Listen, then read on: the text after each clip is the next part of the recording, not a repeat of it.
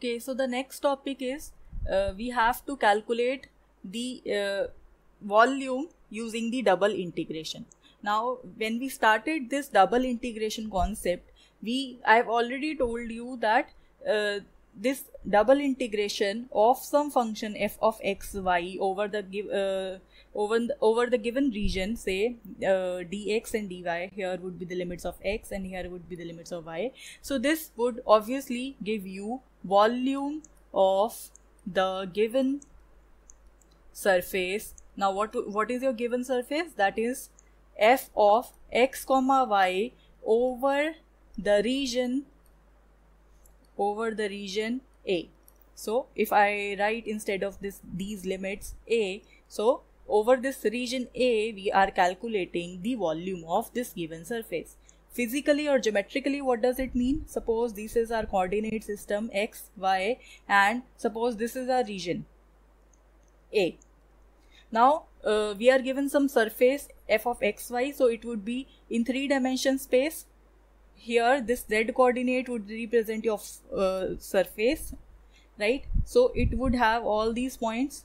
Now this surface bounded by this region would be something like this. So that means whatever is this volume, that is the volume we are calculating using this double integration. So this is the meaning of calculation of volume using this double integration. This we already know. This is one method to calculate the volume, method 1. Another method to calculate volume of the given surface is using triple integration. It is using triple integration. Now, how do you calculate the area of the of the given surface using triple integration? It is very simple. Now, you take triple integration of the function f of x, y, z, dx, dy, dz, and here are the given values of the limits of x, y, z, whatever. Now, but instead of this f, x, y, z, what we are doing, we are taking this to be equal to 1. So if you take this equal to 1, so that means this quantity give you the volume of the given surface, where the given surface is represented very well using the given limits. So you specifically define your limits and then you will be able to calculate the volume. So for the time being, let us discuss how can you obtain volume when using this double integration. And for this triple integration, we will see in few more days, in few more lectures, how can we calculate this triple integration and how can we obtain the corresponding volume.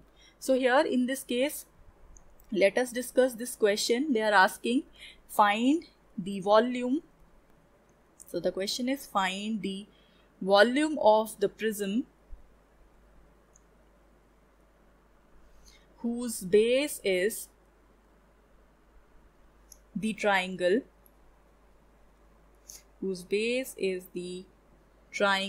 in the xy plane bounded by the x-axis and the lines y is equal to x and x is equal to 1, and whose top lies in the plane z is equal to 3 minus x minus y. So this is the question. So now look carefully at the statement of this question. Here what we are asked, we are to calculate the volume. Volume of what? Volume of the prism whose base is the triangle in the xy plane bounded by these two lines. These three lines, right? So let us first draw the base for this particular prism. So this is your x-axis, this is y-axis. Now one thing that they have given is x-axis. So this is this, one line is this, another line is x is equal to 1. So suppose here the value is 1, so that means this would be the line x is equal to 1, and the other point y is equal to x. So this is the line passing through origin, and say this point is also equal to 1, so this point is 1, 1. Yes, so the line would pass through these 2 points. So now what is the prism? What is the area of the prism? This is the area of the prism. So now they are saying we have to calculate the volume. How can we calculate this volume? Whenever this surface from the lower side, it is bounded by this area of this prism, and on the top, from the top, it is bounded by this particular plane, z is equal to 3 minus x minus y.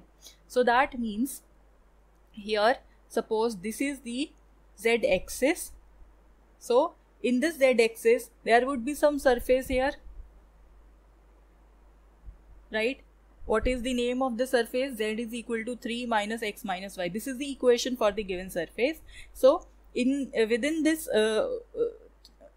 from the top, it is bounded by this surface. So that means, suppose this is the top portion of this surface.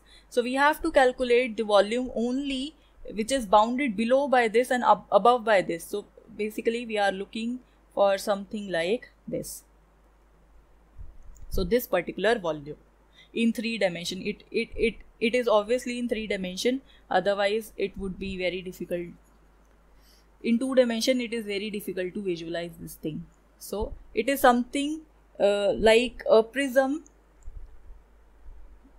stretched upwards, right? So the volume, this volume we are required to calculate. Okay, so for the volume,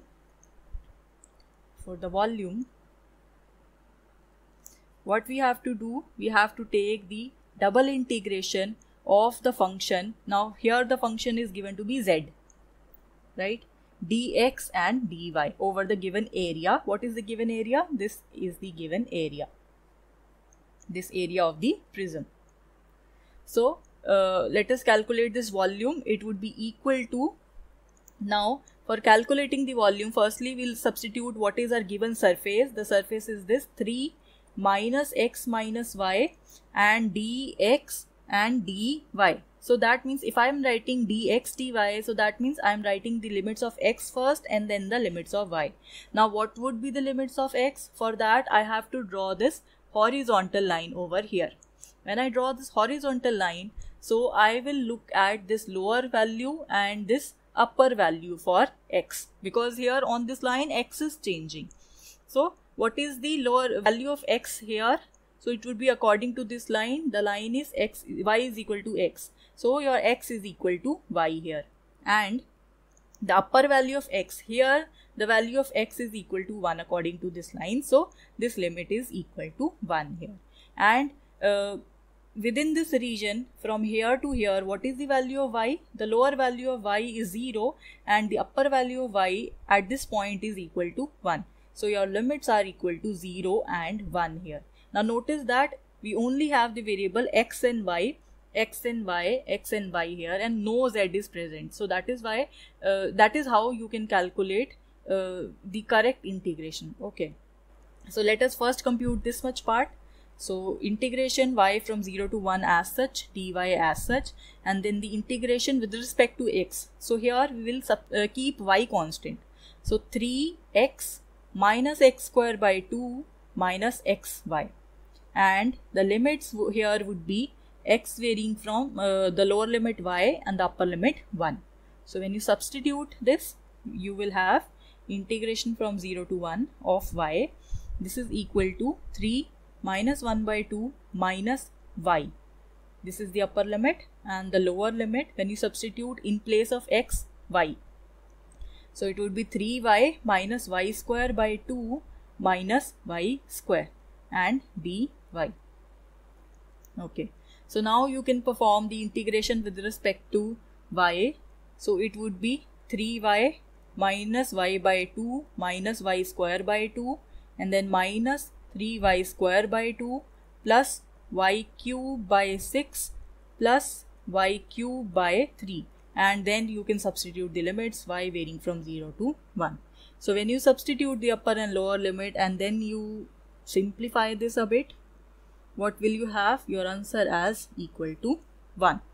So the volume here is equal to 1 units, cubic units in fact, right? Because whatever is the unit in x direction, you have the unit of volume as the cube of that particular unit. So I hope this is clear to you.